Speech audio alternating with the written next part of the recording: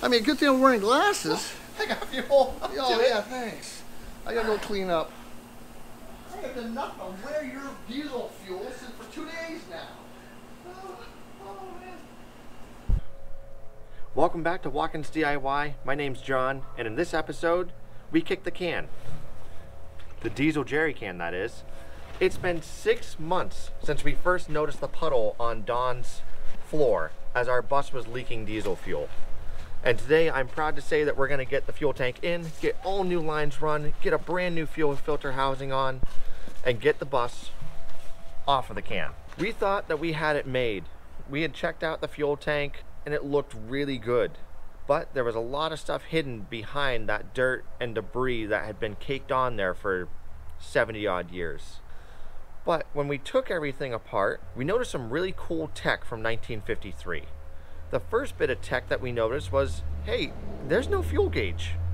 After a lot of research, I found out that the drivers and the fleet managers used to use a stick to probe the tank, and that would tell them how much fuel they had in it. The second cool bit of tech that we found out about was the whistle on this bus. When you used to fill up this bus, air would be pushed from the tank, and that air would pass through a whistle, and you would have to physically listen for it. When it would stop whistling, your tank was full. Those two things are pretty gosh darn impractical for people that want to take this bus cross country. I can't be carrying a stick around with me everywhere. So, as we fixed this system, we also modified it. We put a new style fuel gauge in, and we went away with the whistle just because it was more plumbing that didn't need to be in there. But it's done. And another big milestone for the bus, a 100-gallon fuel tank that doesn't leak and a brand new fuel delivery system. So the first thing that we got to do is put in this little bracket that I made last weekend with Dad.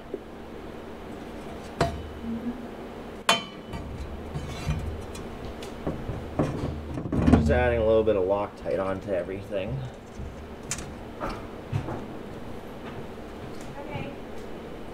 So this new plate is the new dual fuel housing plate, and it will now hold spin-on filters. Kate, you need to push on them, please. Thank you.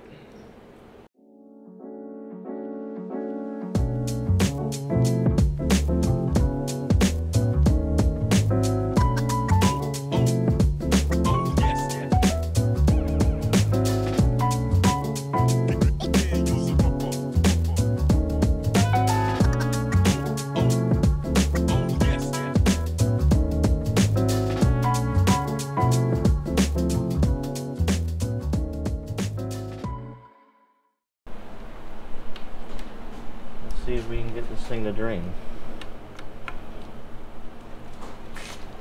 I just don't particularly want to make a giant mess on Dawn's floor.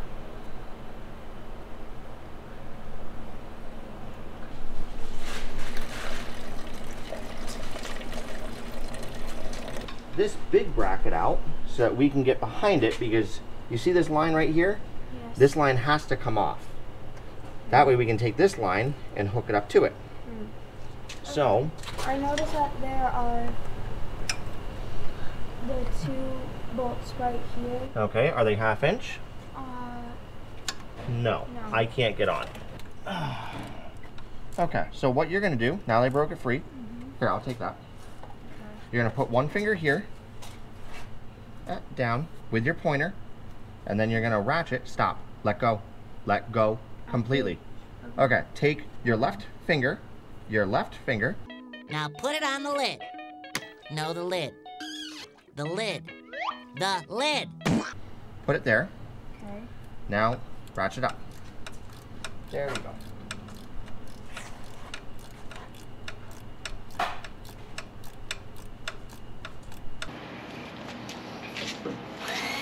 There. Now, wait, stop. Pay attention here, okay? We don't want a ton of fuel to come pissing out, okay? Okay. So if you're starting to lose a bunch of fuel from here or from there, stop and tighten it back up, which is going the other way. And then we'll get some pig mass down.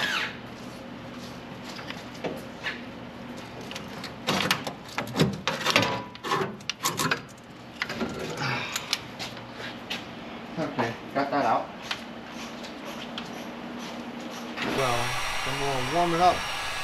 See if I can get it to soften. It's already getting a little. It's already starting to soften. Ooh, it's not smoking. Woohoo! It's a diesel fuel that spilled. Getting a little warm, I guess. Okay, let's see if I can get that up. This underneath. Then just like this. Just like this. And this goes like this. Wow, it's hot, hot, hot. Whoa, that line is hot! I should be wearing gloves so it's not so hot. I'm wondering if this is the right thread. But it seems like it's going on now. Nice and snug. Yeah, snug. I kept it, I turned it away so now it's not touching this one. You don't want hoses to rub. If they're gonna rub, you think it can't get past it, do this, like someone else did back, I don't know. Someone can't, they taped them together so they stay tight together so they don't rub and rub their way through and make a hole. But I turned this one on purpose so see you got a good, 1/4 inch space inside here. I'm helping Jonathan and Kate make some fuel lines for this thing. We need two. We need a fuel line that comes from the gas tank into the motor, and then we need a return line that goes from the motor back to the tank. Jonathan got this little machine here. It's really cool. It straightens out these lines. It's the coolest thing ever. You get this old mangled up thing, and then next thing you know, there you go. Look at that. It's amazing. You run it through a couple different ways, and boy, it takes the bend right out of it. This kit came with an automatic style tubing cutter. And if it's soft or hard, steel, what they mean by hard is like steel line. Soft is like this nickel copper stuff. And it has a little line here. You screw this in until it hits to soft, and then all you gotta do is just twist it. And you just keep buzzing around, and it self-adjusts, and all of a sudden, after about, I don't know, 10 times around, it comes off. There it is.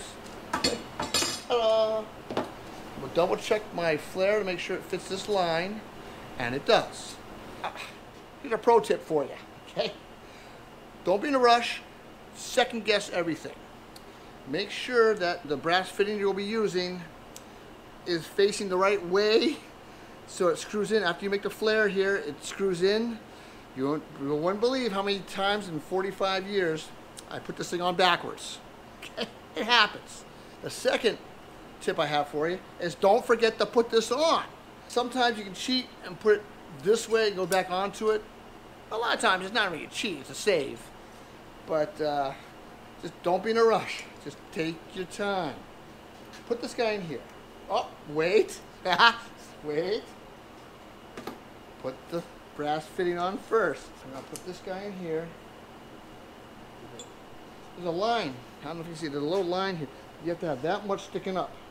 See, so that's perfect.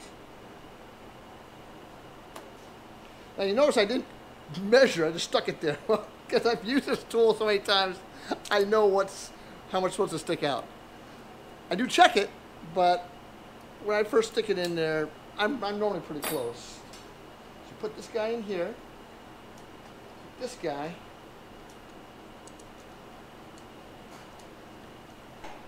then I take this guy, throw this guy in,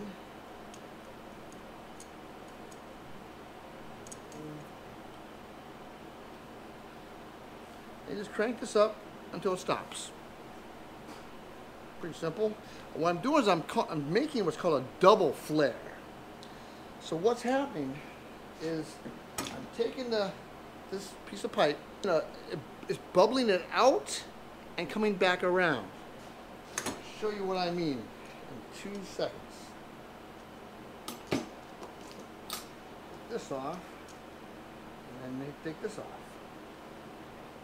Okay, and you see these guys have a little the hollow inside here, and you see it pushed it into its hollow and then kind of curled the edge in, right, like this. Next thing we do, put this back on, grab this guy, put him back in, okay, crank this in, crank it in, crank it in, and that's it. We're done. Crank this out. Crank this out. Okay. There, fine, it's there. This out. Okay. And this is what it did. It pushed that over piece, and it pushed it right in. So it's like this. Okay. That's nice and smooth and clean in there. Okay. We have a flare. It looks like this. And that's what you got. You got a double flare. We flared it out and in. I get the fitting. So Yeah. go from this one, out, up, over, and that way. Yep. Where's the second? This is the second one. And this one goes where? This is the out.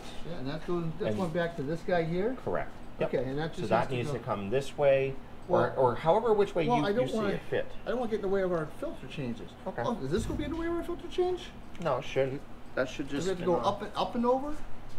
Hold please. Apparently not. Okay, good. The other one's on the other side of it. And even if we had to move it over, I think it still should be okay. All right. We might want to put a gusset. Yeah, I think so too. Okay. Yeah. That makes Okay. sense.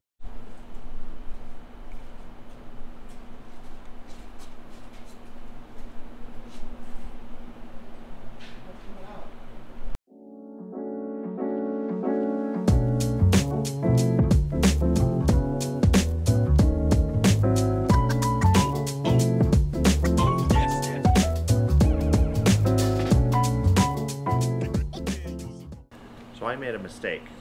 I didn't realize that when dealing with fuel line fittings for the spin-on type filters, that the AN fittings were so special. So I thought that I could just make a flare and connect everything. It turns out I need these special fittings, and I didn't have any. But I called up a couple friends, and one of them did. So I just got back from his shop, and he saved the day by having not one, but two of the exact fittings that we need to finish up the fuel system.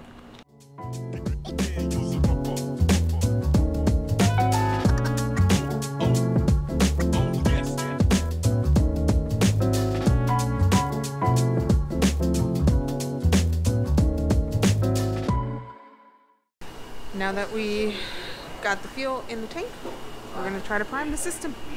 Do you have air? No. Not yet.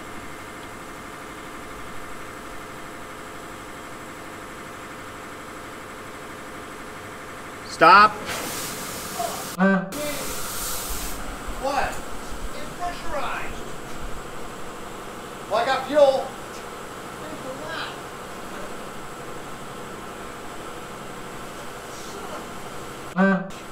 Oh, gee, you guys. Oh my Oh my God, I'm wearing glasses.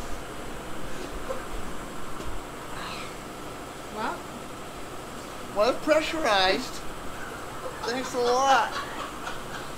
Yeah, look at you laughing. I think that came out like a shot. Oh, I got fuel off the line.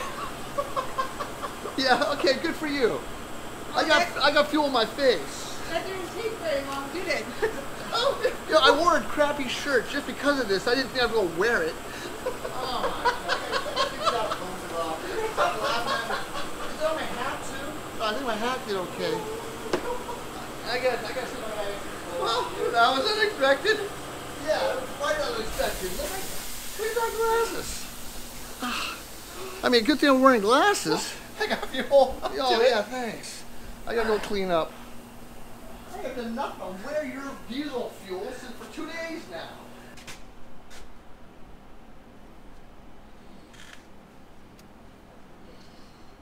Carefully.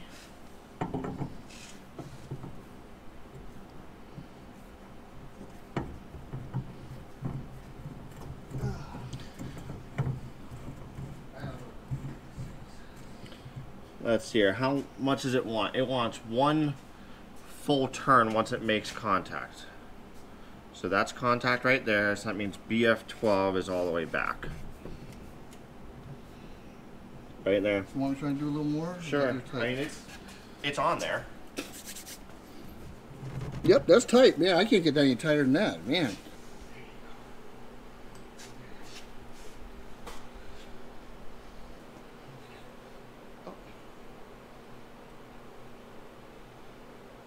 pour it over the top. Yeah, I know. I'm trying not to get you.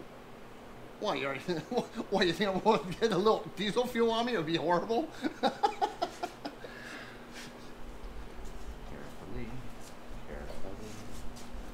Don't spill. Thank you, Kate, for your words of encouragement. That's what I'm good for. So what is this one? This one's 3/4. Okay, so just made contact. 3/4 is going to be over here. The scan code's going to be over there. Nope. That's it.